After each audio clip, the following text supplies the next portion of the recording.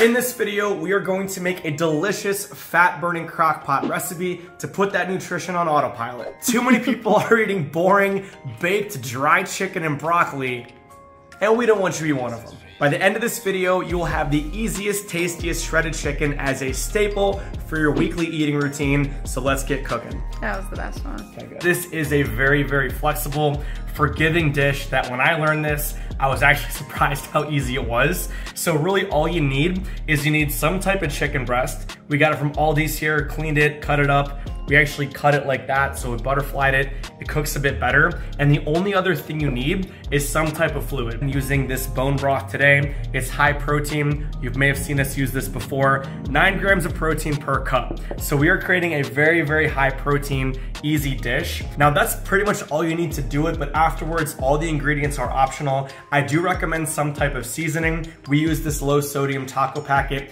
from Aldi's, but also using things like garlic salt, paprika, using a lot of that stuff. You can season it up, make it very flavorful as well. Add a little bit of salsa, adds a bit of texture, adds quite a bit of flavor. We're gonna be adding a handful of other things. You can use as much or as little of this as you like. We're gonna go with some red onion. We have quite a bit of bell pepper in here, and also quite a bit of jalapeno for a good bit of kick. That being said, the videos that we're showing everyone is gonna be more for fat loss, staying lean. That being said, a lot of these things do have carbs. This is gonna have quite a bit of sugars in it. Sugars are carbs, so based on your goals, you can scale up or down the veggies based on what you need. And the last thing is gonna be adding a bit of garlic, which is a whole bunch of flavor. It's delicious. 1 teaspoon of this is gonna be 5 calories, which is absolutely phenomenal. So from here, once we have our ingredients, all we need to do is assemble. So let's do it. And again, it's one of the most flexible, forgiving dishes. When Rachel and I are doing this, we're like, do we have some of this? Do we have some of that? Can we make a shredded today? And more often than not, based on what we have, we normally can. So what we're gonna do is add in about 3 pounds of chicken. And when we make this, we typically eat like 3 days, 4 days from it. Depends how hungry we are. Depends how hungry we are. Anyway, what I do love is you can get some really quality protein in your fridge. So this is one thing that we pretty much always have on hand. From there, let's take a look. Stop saying from there. You said it like 50 times. I'm trying. So what we're gonna be doing is adding just a bit of bone broth. And what you wanna be doing is covering the chicken, and you don't need to go too crazy. So once we kind of have her covered, we should be good to go. Let me get a little hand in there, move things around. Now keep in mind that the vegetables are gonna be sweating a little bit. So when we add in the peppers, the jalapeno, the salsa, we're also gonna be adding quite a bit of fluid. You don't need to fill it up to the brim by any means. So next up is going to be our bell pepper. We did red, green, or we did red, yellow. I know my colors. We did red, yellow, and orange. Next is jalapeno. Next, onion. And we will add a salsa. Get this guy in here. What you can do, you see how there's still quite a bit in here. What I like to do is get this guy a little bit wet. Take a look in here, can you see that? Okay, that way we're just adding a whole bunch of flavor. Cleaned out this guy. He's good for recycling, and we're ready to go. Next up, taco packet. I'm just putting the full thing in here. Right now, I'm gaining a bit of weight. I can have some fun. I don't need to be super strict, so we're doing this. We're gonna get a bit of garlic. We love garlic. Garlic's so good. So, garlic, in we go. Woo, went hard on that one. Not gonna be kissing anybody in this video. Last thing, we probably just wanna give this a mix.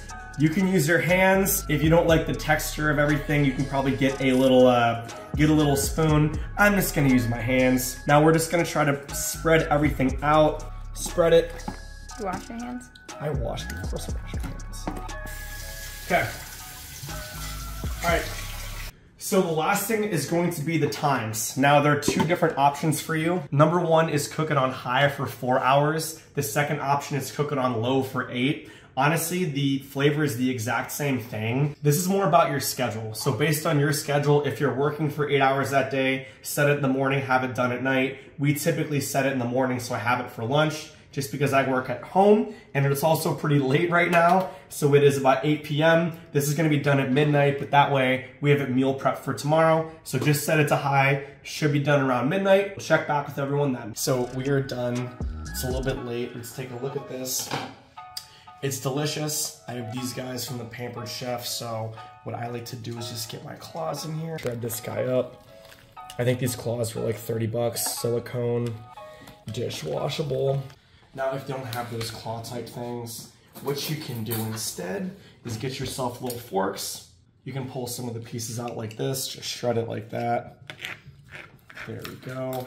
Then what you want to do is put it back in so it soaks up a lot of the flavor. But as you keep going throughout the week, having the same thing gets pretty boring. So we like to repurpose it a bit. So we do like a handful of different dishes that are all really delicious. So some type of tacos, some type of bowls, salads, all that sort of stuff. So if you haven't, throw it a subscribe. Okay, and once you're adequately shredded, I would just leave it in here so it soaks up a lot of the juices. This is when it does get super, super tasty. From there, you can take it, turn the heat off, just put it in a separate bowl. Ideally, you let it come down to temp a little bit, but right now it's late, so we're just gonna put the cover on, put it in the fridge so it cools off. It's again a great source of protein, but just having the same thing over and over and over again is very boring. As a fitness coach, we want all of our clients having different things, enjoying what they eat, which is why just having baked chicken flat out doesn't really work that well. I did it for a while, but you like to have a variety, and this really is a phenomenal meal prep that we use to just get more protein in our diets, get a variety of dishes in, make it tasty. All right, now as I'm shredding this chicken, I'll walk through the average serving size for this dish. That being said, this is a bit tricky to calculate. When it is a bit soupy, you're not gonna be super accurate, but we're estimating about 250 calories per serving, protein 40 grams, carbs 18, and then fat 2.5. Again, you can scale this up or down based on your overall serving size, but based on what's in the crock pot, that's what you want to expect for the macros. For the veggies, I mentioned you could cut out some of them and lean it up a bit, but you're only deducting 6 carbs. It's not worth it. The veggies are going to add a whole bunch of flavor, add a whole bunch of texture, so go ahead and leave those in. For 6 carbs, honestly, not a big deal at all. So it's the next morning. We let everything sit overnight. And really the best part about this is the flavors blend together. This is a dish that actually does get better over time. Now, the reason why we like this is we love to have protein in the house for a variety of reasons. You know, getting the protein high is one thing that we always tend to do. All right, so here's a little sneak peek as to what we do with this dish. This one came out just a bit soupier, and that happens when you add a bunch of liquids, add a bunch of veggies. Again, it's all good. What we did here was made tortilla soup with it. So basically scooped out a lot of that fluid, put it in a bowl, crushed up some tortilla chips, a bit of a low-fat mozzarella pepper jack cheese. It was very good. So currently I'm gaining just a bit of weight. If you are on a fat loss journey, it probably wouldn't be adding a whole bunch of extra carbs, chips, things like that. But for me personally right now, this is helping me get closer to my goals. So this is just one example. We're gonna walk through a handful of examples in upcoming videos. So again, stay tuned for that. We'll have it on top of salad, we'll have it on top of rice. Sometimes I just take the fork and go right in. No rules. So as far as reheat instructions are concerned, I've had some of the best versions of this dish just cold. So if you serve this on rice, serve this on a salad, especially if the rice underneath is a bit hot, it's gonna warm up just a smidge too. If you do wanna go for some heat, you can microwave it. We have things like burritos. We drain it, get some of that the water out so it's not melting the tortilla, but that's how we do reheat. So we actually keep some other protein stocked as well, but between the shredded chicken and some of the ground turkey that we have, we can hit our daily protein intake really no problem. The issue is you don't just want to be having baked chicken, you don't just want to be having ground turkey, you want to have a variety of stuff going on just because it keeps your head in the game, and it truly does not feel like a diet, because when you're eating shredded chicken and it's spicy and you're doing a bunch of stuff, all of a sudden a lot of that feeling around, oh goodness, what do I eat, what do I do, just kind of goes away because your nutrition's on autopilot and you actually enjoy it. And it's a sneak peek. So it does look delicious, the smell is really good.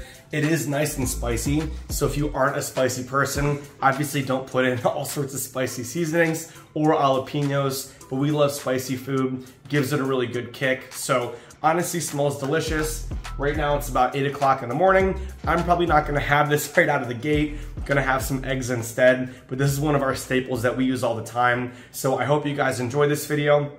I hope it is beneficial.